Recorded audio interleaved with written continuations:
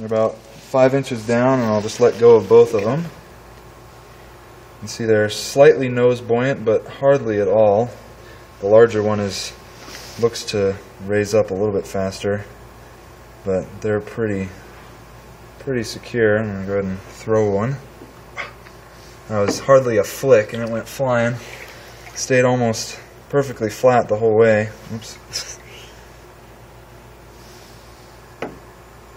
And a smaller one. Hardly gained any altitude until it stopped moving. That was excellent.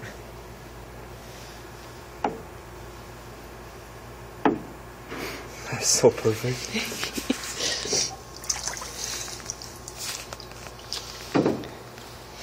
Didn't even catch that. So, yeah, fairly nose buoyant, but I think that's good because it'll make it a lot easier to find.